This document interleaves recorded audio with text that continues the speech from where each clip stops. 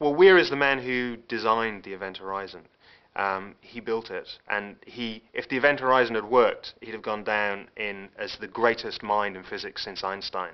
But the Event Horizon didn't work, and all his theories became disgraced, and he became an embarrassment. So when you first see him at the start of the movie, he spent 7 years of shame, effectively, because he's blamed for the loss of the Event Horizon. He's blamed for the death of the crew. So we find him in what is effectively like technological Siberia at the start of the film. He's in this tiny space station in this little pod orbiting the Earth. They've just got rid of him. They've taken him as far away from like the public as possible.